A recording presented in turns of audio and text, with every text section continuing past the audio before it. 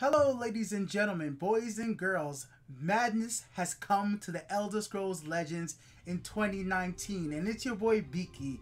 For the first time, taking a look at these Isles of Madness cards. Guys, I have not been spoiled for all 52 cards revealed in this set. I've only seen a few things every now and then that people share to me on Twitter or that I see just randomly from other creators out there, but I have not seen the majority of the cards. I don't even know what the story is about. So let's just get in there, look at these cards, see my first impressions. Is this expansion going to be amazing? Is it going to change up the meta? Is it going to really make me want to jump right back into Legend as somebody who's like basically a founder? I mean, like, I have the title. I've been here since closed beta, so I need to know if this game 2019 is going to make the big giant comeback for my time. Am I going to be playing this game every single day like mad again? Well, let's go ahead and find out. As you guys can clearly see, I do kind of have a new setup right here. I'm finally back on camera. I know my last video I was only doing mobile videos, but I said, you know what? We have a new expansion. Let me get my camera out, and I went ahead and tried a new feature where I'm able to remove the background without a green screen. So hopefully this is something a little bit new for you guys and new for me, because I have done green screens before, but I think this is pretty decent without a green screen. So we'll test this out for now, and let's go ahead and take a look at these new cards and see what they're all about. I haven't even gotten the DLC yet, but I know I should be able to see them by using a little icon right here. I know many of you guys out there have already seen these cards, so if you want to see my first impression and my overall thought as somebody who's been playing this close beta and wants to see this game continue on for the future, well, stick around. Probably gonna be a long video, gonna go through every single card and just give some quick thoughts. So let's start off right away with the strength cards right here and go from there. So what is this here? So we got like 2 cards for 1 mechanic. Okay, that's pretty cool. Now I want to see the premium version of these. Oh, that is pretty damn cool. We got Cloak and Dagger. Alright, yeah, of course, that kind of makes sense. It goes together. I mean, it should be all pretty sweet right here. Also, guys, please let me know about the audio quality. I'm back using my Blue Yeti, and like I said, the video quality with the green screen effect for my GPU. If everything needs to be adjusted, I will be able to adjust it. So Cloak +2, Dagger +1. So it's a 1 magical card. So it's 1 card that gives you 2. So you play it, no, you have it, and it gives. Okay, I guess you equipped it to a creature and they get both. Guys, like I said, I didn't read up on all this, so I'm just assuming. I'm like, okay, you play this, yeah, you put it into play on a creature and they get both effects. That seems kind of beastie for. Yeah, that seems kind of beastie. It seems pretty good. I'll take it. That seems very good. All right, let's see what Tiny Dragon. Summon, deal 1 damage to all enemy creatures in this lane. I like it. At a 1/1, I actually think this is going to be very fun. There's a lot of other cards that could synchronize with this already. I think the fact that it doesn't have to be destroyed like the spider card that we had before. So this is something I always do when I like think about building decks and stuff. Yeah, here we go. Fire Spot Spider, last grab, deal 1 damage to all creatures in this lane. Like, this definitely does have its uses, but because this effect is a last grass effect and not a summon effect. Summon effects is something that I really like. Is when you summon a monster, it gets on the field and it just does its thing. You know, it's really effective. Deal 1 damage. So like this is a type of card I would love to have in a deck using my good old vampire friend right here. You got Doom right here, Doom card. So like using him right here in the combo with that is already something instantly I just thought about. So this is how this video is gonna go. Like, I'm gonna see these new cards, and then my brain from all the way from back from closed beta to now, it's just gonna think about, oh, like, put this together, make a deck. So I'm already thinking of decks. So like, we're only 2 cards in, and my brain is just already spinning, and my smile is like, this is good. This is a good start. The smile on my face, the cheeks are just like blowing up. But that's what this game does to me at times, guys. Even though I was away for a while, I can always come back and have some fun. So Tiny Dragon, I like it in concept so far. Let's keep on going. Bedeviling Scamp. All cards cost a minimum of 3. Okay, so this is an interesting card actually. A minimum of 3, so you can't have. So you wouldn't be able to reduce the costs of cards and take advantage of them. They have to cost 3. That is a very defensive card, actually. This is a great card to use in a deck that you're actually playing with strength, that's more for control. Like this could lead to control strength deck. If I'm just thinking out loud right now, this take care of Northern Firebrands being 0 cost with charge, where you could equip the items to them very easily. This is a very good control card, in my opinion. Now maybe I'm looking at this wrong. Maybe I'm not seeing the full picture because I haven't seen all the other cards. I'm thinking everything, but this seems like a very good card to have in a control scenario if you're playing a deck featuring control and strength, and maybe just have give you a way to play longer games with a strength deck. I mean, it's only one. You only have 3 copies of it, but I definitely see uses for this card, especially as a counter to other really aggressive, low-cost decks like Spell Sword. Like, you know, I see some ideas with this right now. Definitely see some ideas with this. This should be fun to see what happens if I'm playing this and my opponent is, you know, playing a deck with Tullius.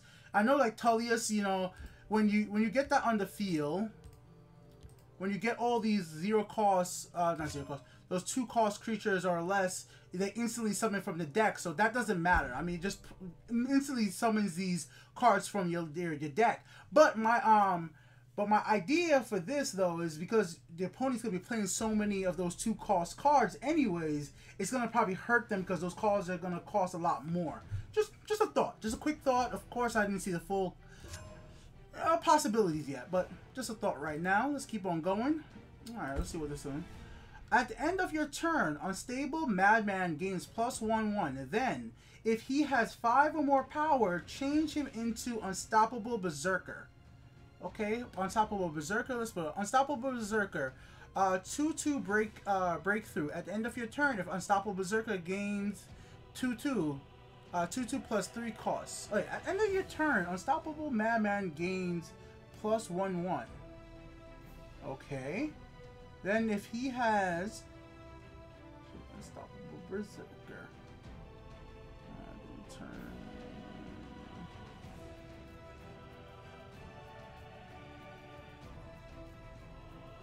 Okay, so that makes it a 7/7. Okay. Interesting card. You have to keep it alive long enough. My thought with this card is not really its effect, you know, keeping it on the, is how my opponents are going to deal with this card. Is this one of those cards that are going to be bait for me? If I have this in a deck, is my opponent going to waste cards removing it? At 3 costs, it's in a valuable spot in an aggro deck for me. Like, that's the whole thing to it. Now, this card might actually work out quite well with the card we just mentioned right here, because Scamp is going to make the matches last longer just because of the fact that, well, you know, everything's going to cost more for your opponents and you as well. So with that being said, maybe you could put these cards together because you'll have a better chance that your opponent wouldn't be able to use something like a Firebolt real easy. Like a Firebolt's going to cost 3 Magicka. Your opponent's not going to want to just waste 3 Magicka just to get rid of this one card right here. They may let this stay on the field a little bit longer. And it really actually might be fun to play with these.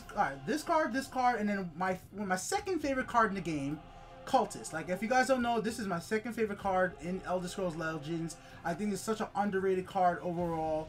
Right here, where's my Cultist? Where are you, Cultist? Here you go. Withered Hand Cultist. My second favorite card in the game. I'm not saying it's the best card. I just think it's my second favorite card. And it's funny enough, as I have no premium copies of it. I don't know why I never got any. But either way, my second favorite card in the game. I think this card is very underrated, and it's so useful in the right deck, especially when you're playing super aggressive, because you don't really need actions and a lot of strength decks, especially if you're playing like Warrior. Oh, so good. So good. Just kills your opponent's tempo if they're playing it with too many actions. But back onto the new cards. I could sit here and talk about cards for days. I have been out of the loop. Like I said, I haven't been playing rank much. I'm only rank 9 right now, so that tells you right there how little rank I've been playing recently. So I don't know what the best decks are. I haven't been on Legends decks, really. So I really don't know what's the hotness or even the Reddit recently. Alright, Drive Mad. A creature battles itself. Okay, there are definitely uses for this. As long as a creature could activate its effect, there are uses. Like if the creature damages itself and then gains its ability, like I already could think of a few cards right now that could Trolls. Like if we go over into the regular cards, this is not even like the best example of it in fact, but this is just one off the top of my head real quick. Like, you know, Frost Troll, When Frost Roll takes damage, it gains that much power. Damage itself and gain +1 right there, you know? Something like that. Like this Grim, well, no, you have to kill. Right over here, Defiler. If you want to kill yourself to summon another creature from the graveyard, sure. There's probably plenty of cards you could use this with, and I'm just thinking of the quick top of my head of some cards out there. But I'm sure there's plenty more, but let's keep on going because I'll be here for... This video is going to probably end up being 30 minutes to 40 minutes long. I'm just going to warn you guys now. Even though you guys could already see the watch time before me. Oops, I didn't need to click all these. Back into the music. Alright, Isles of Madness. Let's go ahead and press this. Alright, let's go there. And let's go ahead with the premium one again. Yeah, I'm gonna stick with the... I want to see the premium versions. Let's go ahead. Alright, we got a Giant. Okay, if the Giant takes damage, takes exactly 1 damage, destroy him.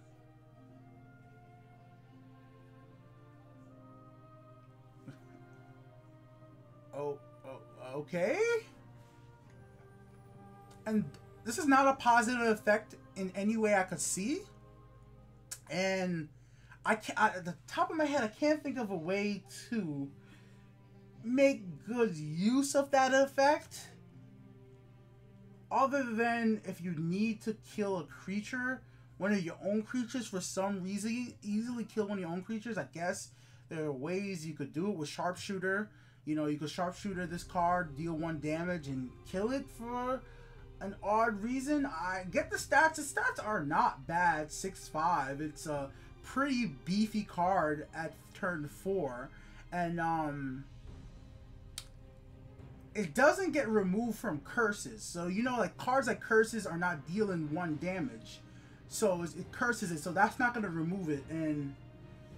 It's an interesting card. I think it's actually a quite interesting card because some of the creatures that do exactly 1 damage, you actually kind of want to keep them alive. What I mean by that, like, let me go through the thought process I'm having right here. So this is why I don't think that effect is that negative in the overall sense, because if you think about the cards that do get played, right? You guys we already passed one, but we're going to go forward. We're going to go forward first. We're going to go forward. 5th Leader Trade, and one of the most heavily played cards since the game has been out, right? Top tier card.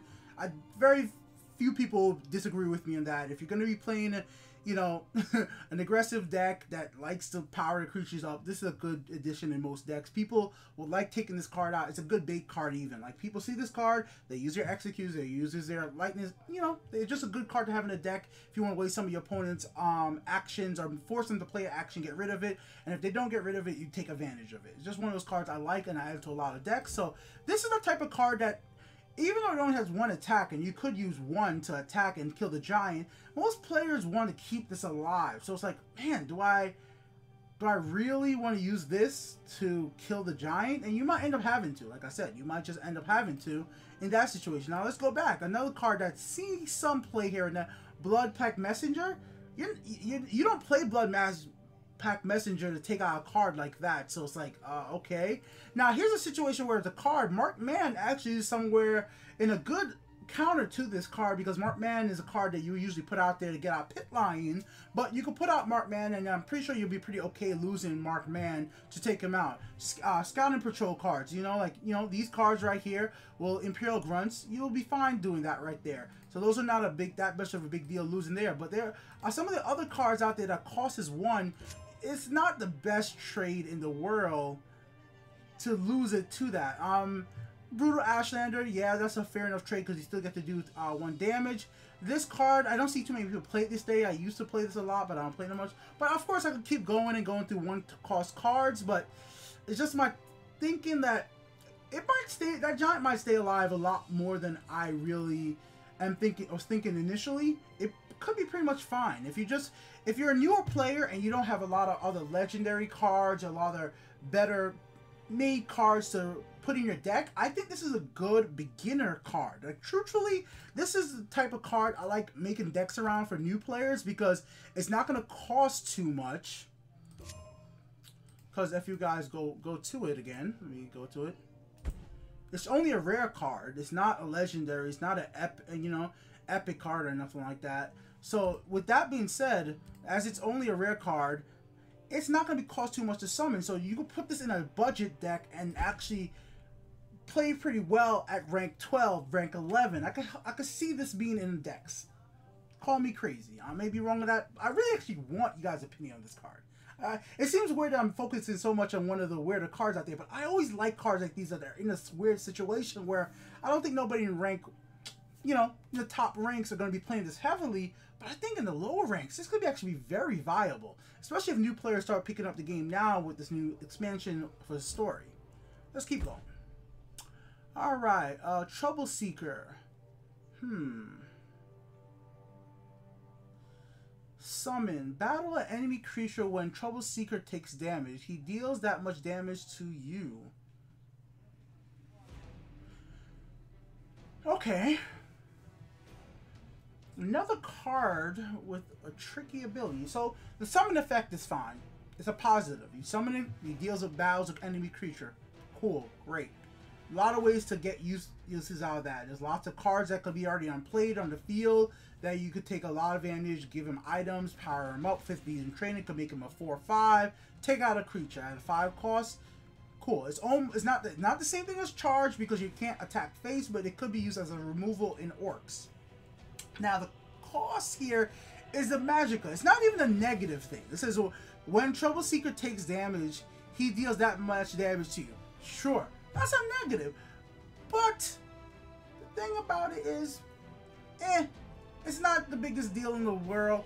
I personally think for something that is 5 magicka and has 5 health and has charge. That's just my, I mean not charge, has a summon battle. I don't think that's that much of a negative, and I guess this is how the Isle of Madness's cards are going to be, and I'm sure somebody out there is going to figure out a way to use that to their advantage, like breaking a rune by playing this in a prophecy deck. Like if you're playing this in a prophecy deck, you taking that damage is now going to, if you take 3 damage that breaks a rune, well you might just get yourself a prophecy card. So that could be a possibility and a combo for you.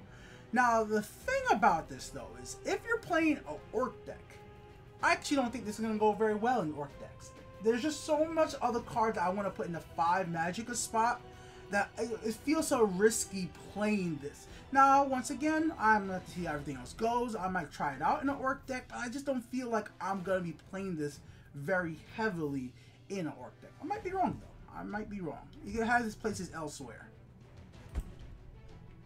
Let's see what it's summoning. This lane becomes a Dementia. Okay, let's see what that is. Alright, at the start of each player's turn, if you have the creature with the highest power in this lane, deal 3 damage to your opponent. Wow. At the start of each player's turn. Wow. So whoever has the highest damaging creature just deal. Okay, I already have just fun. Who cares? Probably won't even work out. But just instantly reading that effects makes me want to combo it with this lovely card right here. Oh, you guys will know it. World Eater's Eyrie. Like, come on. Like, whether it's a good deck, whether it's fun. Now, you know me at this point, playing this game this long, it's about having fun.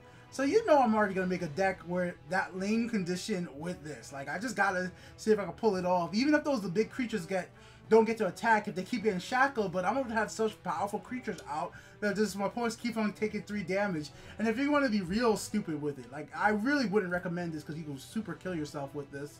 I made a deck a few months ago playing Gladiator's Arena, but they nerfed Gladiator Arena a while back to make it 4 magicka instead of 3. But back when it was 3, man, it was so much fun playing with this. And I used to run 3 of them in a deck. Not anymore. But yeah, you could combo all that together and see how it runs. I'm interested to see how many cards have that effect. Once again, you guys probably know all this stuff, and I'm just seeing it for the first time now. Alright, let's keep going. Guard, 5/5. Summon. Your opponent discards the highest cost action in their hand. Counter. It's a counter card. Simple. I like cards with summon effects. I love guards with summon effects. And this is a good summon effect. It's a costly card. It definitely is. But like I said, this is a type of card that could be in a strength deck that has plain control. If you're playing control, if you're playing a little bit slower, trying to just have fun or do something specific, sure, this could end up in your deck. Not everything has to be aggro with strength for sure, so I like it. I'm not sure how much I'm going to play it, but I see its value. In fact, I see its value really heavily in tournaments. Like, I know the tournaments, we still haven't gotten tournament tools in the game yet, but still, if you know ahead of time, if you get the idea what your opponents are going to play, or if you know what your opponents, like, if they're a streamer or something, and you know what type of cards they like, decks they like to play, action heavy, this could be a good counter to that. As you guys see me play, I've been on a crusade to use less and less action, which I guess kind of makes sense, seeing as Withered Hand Cultist is my second favorite card. So I try to make decks these days that have as few actions as necessary. I want to keep my opponent overwhelmed with creatures. I want my opponents to have to use Ice Storms. I only have to use the Dawn's Wrath to clear a whole entire lane. That's my whole thing. Summon a creature, it summons another creature. Summon a creature, it gives me another effect. That's what I try to do. Or if I have to have actions that power up my whole entire deck, or power up my few creatures in my hand, something like that. That's a lot of decks, or item decks. Oh man, I've been starting playing Item Slay again, and that's actually my thing I'm really anticipating with this expansion. I really hope I could make some new items decks. Like, I really do. Like, I've been playing this. Alright, let's move on. Let me just check and make sure that everything actually is recording, because, like I said, it's been such a long time since I recorded a video that I would not be surprised if I made a mistake somewhere and then press record. But let's keep going. It looks like it is. At the end of your turn, if Gardener Harvest is in your hand, it changes into a random item and keeps this ability. Good. Good card. It could be useful, especially in Unite the House. What the hell is that damned card? It's a card I think I've only played ever once. The win condition when you have all the attributes out. I think it's a 3 card? A 3 cost? Ah, Unite the Houses. Oh, I was right. Yeah, Unite the Houses. I've only had the win condition with this once, and I was just messing around. The people who could win with this, and just consistently, great. This is the one win condition in the game that just feels to me takes too much effort. Like, and I'm an RNG guy, as you know, guys. I'm okay playing RNG decks, but even me, I'm like, oh man, a little too much luck. A little too much. If I want to be playing something like this, you might as well give me my boy right here. Where is he? 7 Magicka. My boy. House Carl. Well, not House Carl, but yeah, there he is. Oh my fucking god. Why did I click so much things? Yeah. Jarl. So yeah, like I mean, you could obviously put them in the same deck, obviously, but if I'm going to play memes like that, I prefer play with him. So I've forgotten his win condition a few times. Alright, let's get back to the new cards, because I keep on just talking for days. I probably should have just did this in a stream. But I'll probably have this actually be a premiere, so you guys can watch it along with me. That way it's almost like a stream. Let's go. Okay, draw an item of your choice from your deck. I love it. I love it. I love it. I love it. Yes. Yes. Yes. Yes. Yes. Yes. Yes. 2 Magicka. Draw an item of your choice from your deck. What? This is immediately black. What? This is immediately going in Item Slay. Oh my god. This is gonna be so great. Like, I can't wait to use this with so many damn cards. I'm gonna be drawing out them Dragon Priest Mask. I'm gonna be drawing out them Shackles. Oh my goodness. And then when you combo it up as well with my good old pal right over here, not Gardener's Sword, Master Swordsmith, she is gonna be very viable for item decks. Very, very vital. Now, unless I'm missing something, she seems very useful, at least for me. Alright. 0-1 for this ability is not a disadvantage. Like, if this was an action, I would play it. But the fact that it's a creature makes it so much better, because now you have a creature on the field that you could equip the items to. Because one of the biggest disadvantages of item decks is that you have to have creatures to equip them too. Like, there's only one item in the game that you could use I think that's the only one that you could use without it actually being equipped to a creature. And if you guys don't know which one that is, I wouldn't be surprised if you're a new player, because almost nobody really plays it anymore. And that item is right there. Spear of Embers. Like, you know, this card right here is the only item I can think of off the top of my head that you could use without equipping it to anybody. So, besides this, though, she's going to be useful. Alright. Let's get back into Isles of Madness. I have a lot of fun with these discussion videos rather than just playing matches too. Let me know what you guys think about stuff like this. I will do more discussions all the time. Okay. When your opponent, when you summon a creature with 6 costs or more, both Luzrah, I'm horrible with names, so sorry, and that creature gain +2/2.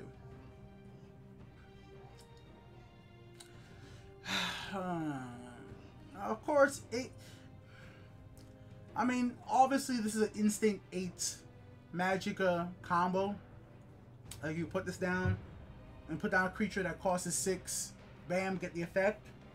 But I think she's a good card because she's not. Oh, she is unique. Oh, damn, she is a unique. I didn't sit there for a second. See, that's how long I haven't played that much, because, like, you know, I've got the borders changed and yeah, the unique things up here. Damn, if you could have 3 copies of this, it would be super powerful. But as an orc that costs 2, I think she's okay. I think she is okay.